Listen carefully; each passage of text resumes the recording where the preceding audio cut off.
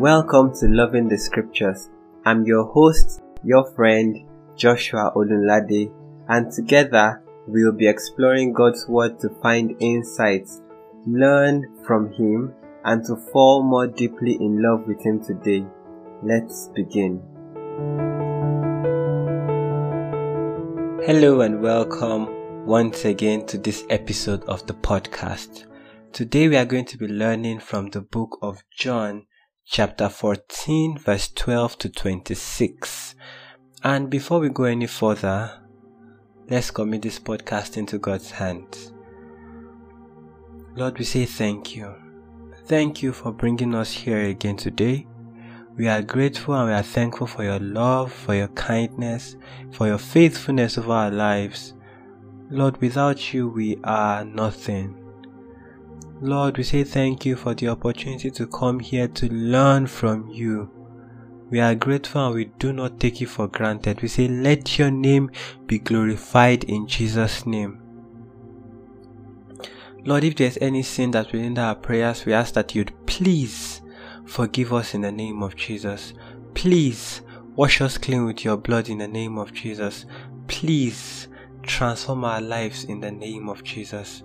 We say thank you, Lord, for you have answered our prayers. In Jesus' name we have prayed. Amen.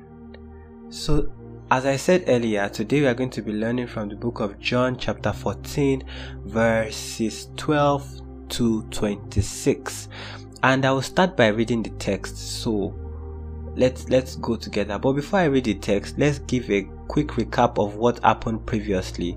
So when John chapter 14 started, we see Jesus saying to his disciples, don't let your heart be troubled. You believe in God, right? Believe also in me. In my Father's house there are many mansions. If it were not so, I would have told you. I go to prepare a place for you. And if I go to prepare a place for you, I will come back again and have you unto myself. Jesus told them, I am the way, the truth, and the life.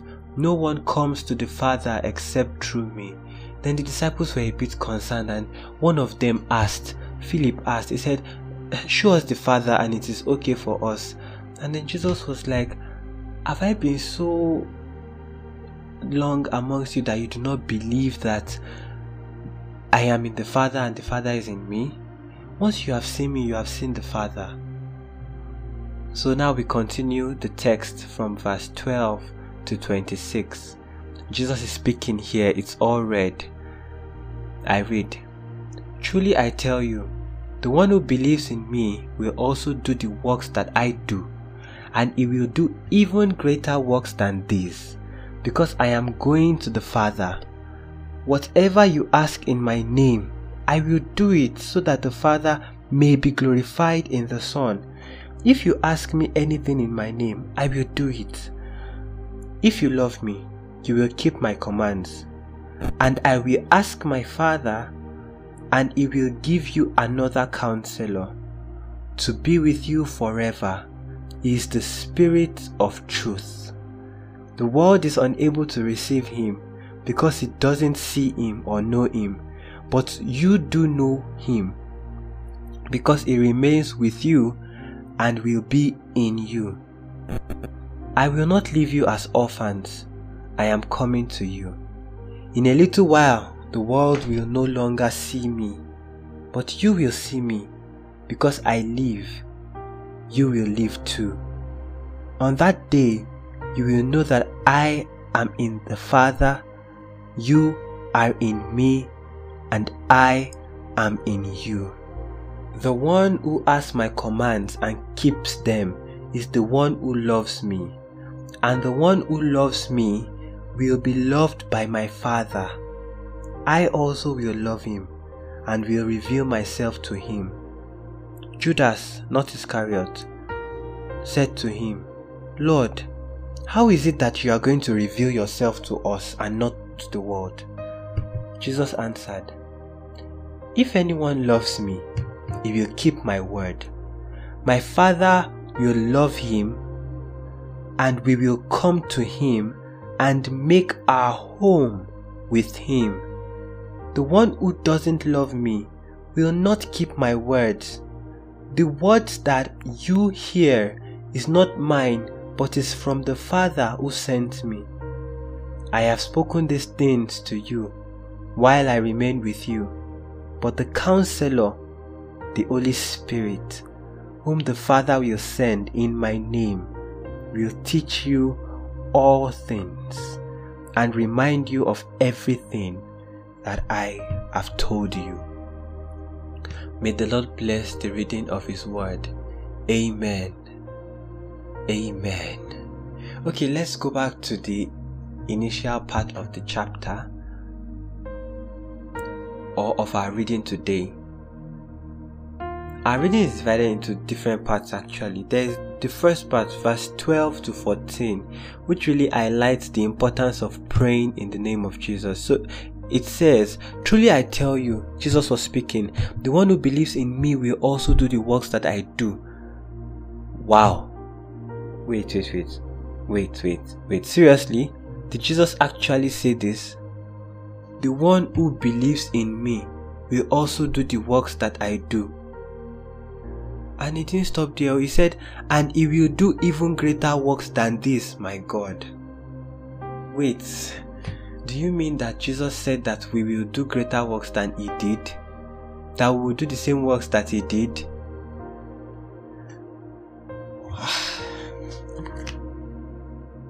I'm sorry, I'm just trying to shift the way I'm seated at this moment. Because even though I have read this while preparing for the podcast, this is dawning on me again that Jesus is actually saying this thing. Like Jesus that does not lie, that does not play, that does not joke. Jesus didn't say this and say, "Oh, I was joking, you can never do this kind of thing."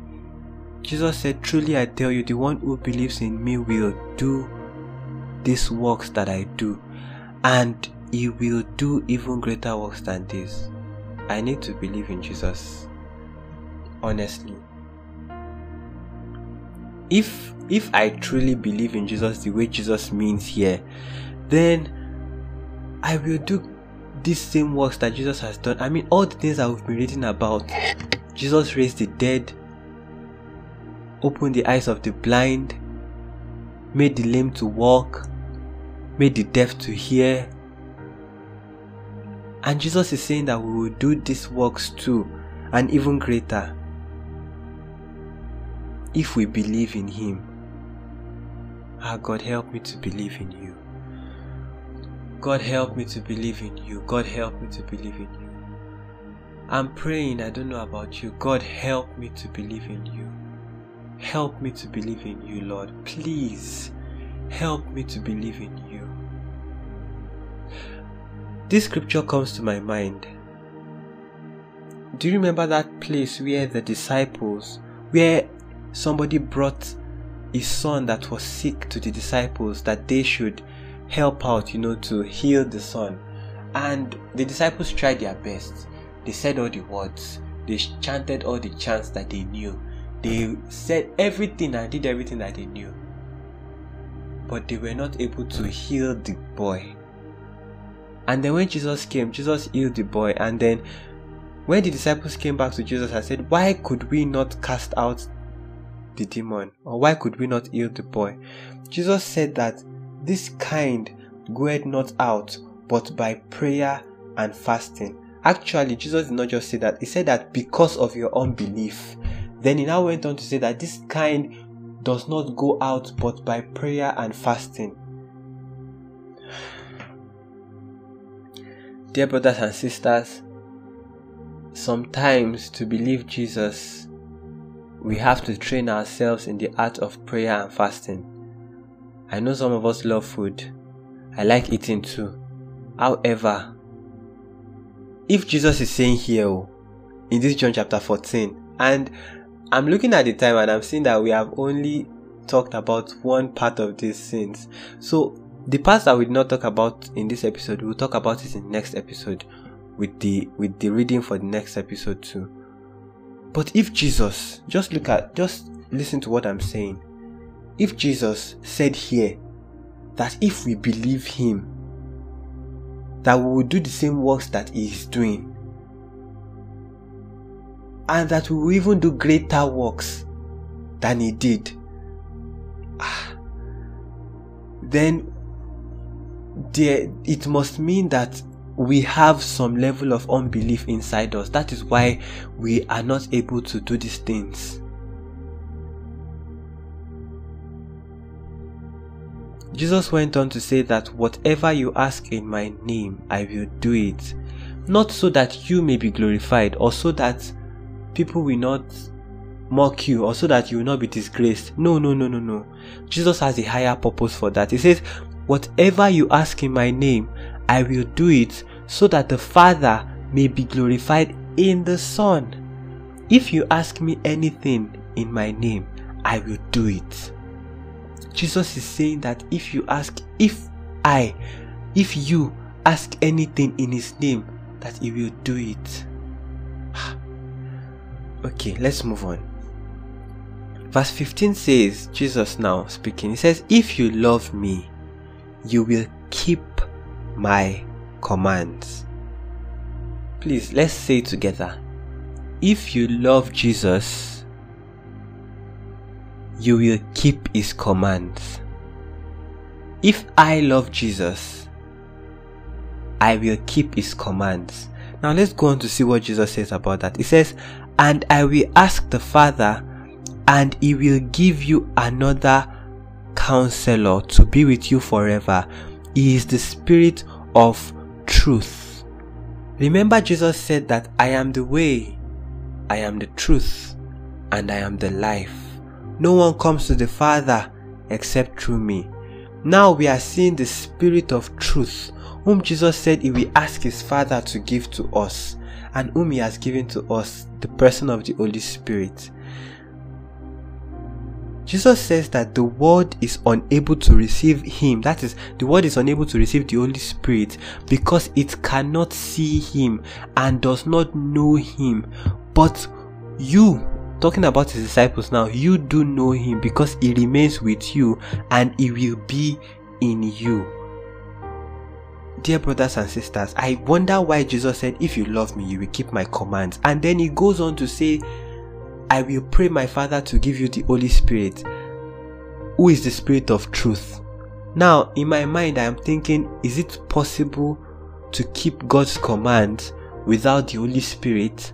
Is it possible to keep God's command without this counselor that comes to us and says, no, Joshua, don't do this, do that. Joshua, you cannot fall prey to this. No, you do that. If you love me, Jesus said, you will keep my commands. The Spirit of truth is the one that can enable us to keep the commands of Jesus, to keep the commands of God. Jesus goes on to say, verse 18, he says, I will not leave you as orphans. I am coming to you. In a little while, the world will no longer see me, but you will see me because I live. You will live too. On that day, you will know that I am in my Father. You are in me, and I am in you. Hey, my God. On that day, you will know that I am in my Father, you are in me, and I am in you. Jesus is in the Father, you are in Jesus, and Jesus is in you. The one who has my commands and keeps them is the one who loves me, and the one who loves me will be loved by my Father. I also will love him and will reveal myself to him. I won't talk much about this, but let me just hint it. We are going to talk about it in the next episode. When you keep God's command, there is a special kind of love. You know, there's the love that God had towards the whole world that made him to send his only begotten Son into the world to die for the sins of the world. But there is this other kind of love that comes when you keep God's command, and that love leads to a revelation of who God is. Look at the text. Oh, I said I don't want the episode to be long, but quickly let's just look at the text together. 21 says, the one who has my commands and keeps them is the one who loves me. Did you get that? The one who has my commands, that is the commands of Jesus, and keeps them. So not only knowing them, but also keeping them, is the one who loves me. So that shows that you love me when you keep my command. And the one who loves me will be loved by my Father. I also will love him and will reveal myself to him. I also will love him and will reveal myself to him. Let's say a word of prayer. Dear Father, thank you for your love. Lord, we ask that you would help us. Give us the ability to be able to obey you, to be able to pray in your name and to believe in you. That these works that you do, that we will do these things too. Lord, I pray that you would give us the ability to love you by keeping your commandments and that you would reveal yourself to us. Thank you, Lord. In Jesus' name we have prayed. Amen.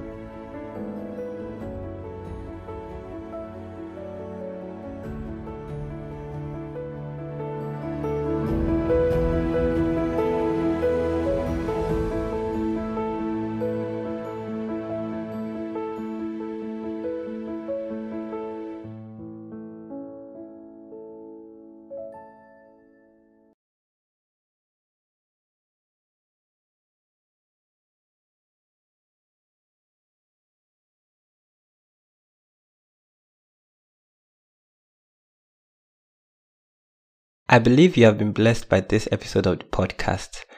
Please follow us on this platform or on wherever you get your podcast. Also, please share with your friends and family so that they can be blessed by it too.